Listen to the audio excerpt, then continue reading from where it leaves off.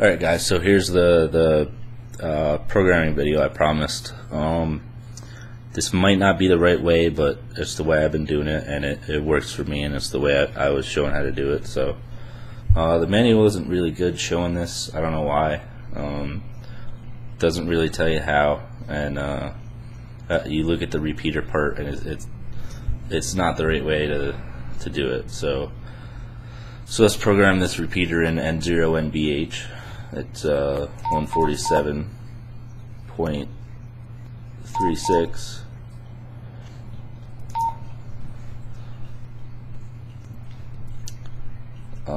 You're gonna want to hit the TDR button to get rid of the second band. It'll make it a lot easier. So just hit that. Make sure you're on the top one. So first we're gonna go in and go to menu 21. So you hit 21, and then menu again, hit frequency. So you're gonna want to be on frequency. Hit menu, go back, type in 147.360. So we have that.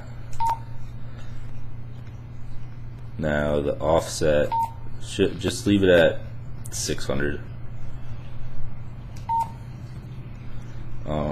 Here's the negative or plus offset. I believe this is plus offset.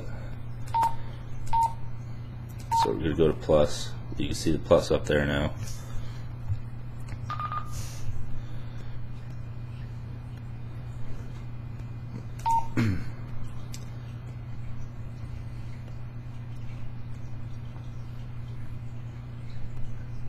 Then you go to TCTC, which is CTSS tone,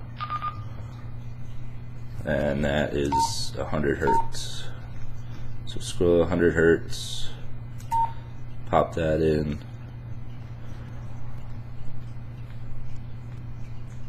and this is just for local repeaters. I found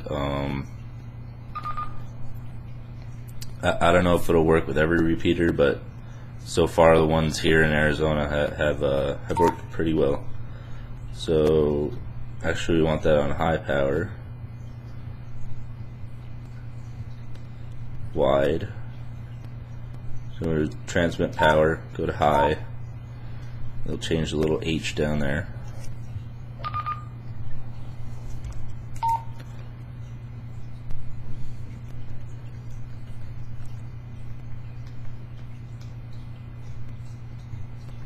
Make sure the tone is set right, 100 Hertz.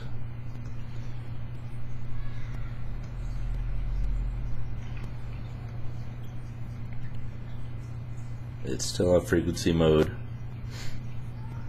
Offset is plus. Offset is 600. That just stays there. It's been used for every repeater I've found here. So. And then we're just going to go into memory channel, find one that's open, which is ones that don't have the channel in front of it. So the next channel will be 17, and we save that. So now it's stored in memory 17. So I'm going to go back to menu, hit 21, go to the channel mode, go to 17.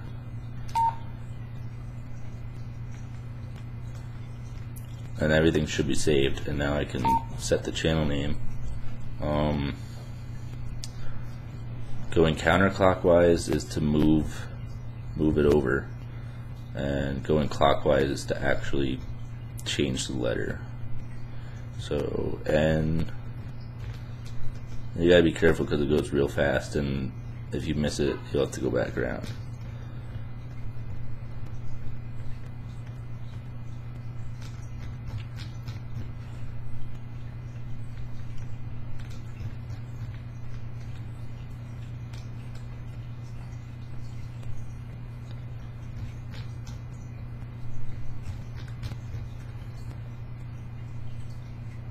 So let's just keep it at 3 and go back. So you'll have N0NBH3 So then go back to 21 again, go channel mode, if you like the names, which I do, and then go back and you have your names, you can switch that back on, go down to B, go to name on that also, so then you have both of them.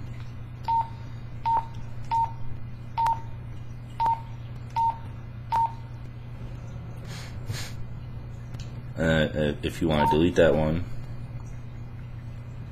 which I do because I'm never going to use it, go to delete. I'll go back to the last one, which is 17, and that's deleted. So I no longer have that. Programming satellites, you would just do the same thing, but you'd keep the dual mode on, and so there's the down frequency for listening to, and the up frequency for actually transmitting on. So you program it. You program, say, AO51, the up frequency. You program that with no offset, I believe it's a 67 hertz tone. I'm not sure. Actually, we can check. Yeah, it's a 67 hertz tone. So you leave the TDR on. So if you want to transmit on AO51,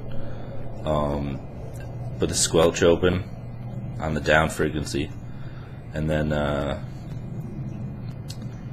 transmit on the up frequency, and you'll still be able to listen to the down because of the dual watch. So when you transmit, it'll take the audio out of the down, but it'll come back once you stop transmitting.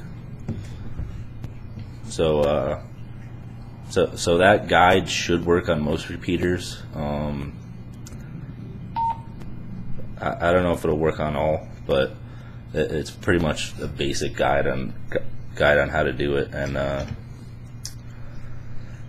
I still like the radio. It's still great radio for the price. I just got the BNC to SMA adapter, so I can use my RH77CA, and I gotta order the one from China because this isn't exactly right. They're supposed to be waterproofing,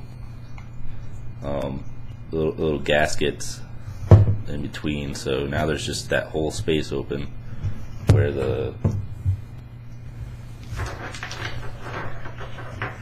the stock antenna would fit over it and actually utilize the rubber gasket inside. So this will do for now. I highly recommend it, and I also highly recommend the programming software, but you could get by on the guide this way. If I learn anything else, I'll be posting new videos. Probably a few satellite videos of me doing work with this radio on satellites in the future. And anyways, it's a great radio still.